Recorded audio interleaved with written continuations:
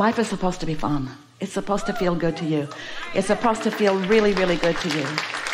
And the being, the vibrational being that you are, you enter in every moment another segment and another segment and another segment and another segment with all new opportunities. But you know what each segment has in common? There's a vibrational field that the law of attraction is all about. And you walk into each segment with your vibrating beingness, with your point of attraction, and the law of attraction matches you up. Esther and a bunch of friends and family went to Greece last month, and for the first time Esther had a baggage tracker in her bag. Her son bought them for the group that were flying together, and Esther tossed them into her 2 bags, and off they went. And it was so fun. She was fascinated because at nearly every moment she knew where her bag was. And the reason is because these little things, they look like little buttons. These little things were transmitting a signal, and cell phones all over the world were picking up on them and feeding it back to a central source that was sending an in-the-moment information to Esther's phone. It was the best thing. And when they got there, Esther and her daughter and her son and her son's friend, when they got there, one of the 7 bags didn't make the last flight. The airline didn't know it, but Esther did. And it caught up the next day. And then on another leg, another bag didn't make it, but they knew where it was. And then Esther got thinking about this. She thought, oh man, I like thinking about this because we are, all of us, Esther said to no one who cared or was listening, we're like these little buttons, and they looked at her like, have you eaten today? Transmitting a signal that is being matched up by something so much more sophisticated and efficient than this baggage tracking system. The law of attraction is matching the combination of what you've got going on with everybody around you. It's matching up your memories. Boom. Having a bad moment, suddenly you remember every bad moment you've ever had. This food doesn't taste good. Suddenly you remember all the food that didn't taste good and where you got it. The law of attraction is so precise and so responsive to the vibrational output that you've got going on that there is a way for you to live more happily ever after more of the time. More happily now, more happily now, more happily now, more happily now. And it isn't controlling what somebody else did with your bag. It isn't controlling how somebody else behaves to which you are having a knee-jerk response. It's about you deciding that since you're transmitting, and what you are transmitting is precisely coming back to you in all kinds of variable combinations of what you call life experience, what you call random often, and what you call chance often, and what you call somebody else's doing often.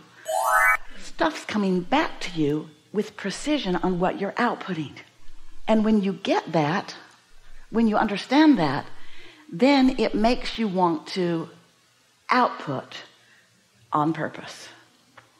So Esther was reaching for some ways. She's receiving these blocks of thought from us, and ideas are occurring to her of a way to explain it. And she began thinking about just walking around with this bag of marbles that she has put there. And each marble is like one of those tracking devices that's bringing stuff back to her. And she thought about wanting to put a whole lot of lovely things in that bag, since it's all coming back to her. That person was snarky. Uh-oh. Now, one little snarky marble is not a problem. But if you are on a snarky search,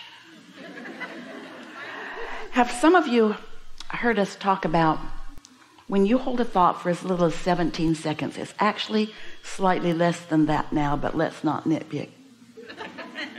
When you hold a thought for as little as 17 seconds and you don't contradict it, that marble in your bag will go get another one just like it. And in another 17 seconds, another one just like it. And as Esther got that image in her mind of this bulging bag of marbles, she thought, I'm going to pay attention to what I'm thinking about. And then she remembered when she was young and not knowing what mercury was. It was in the thermometer. And one of her friends said, you know, if we crack that open on the sidewalk, we can get that out.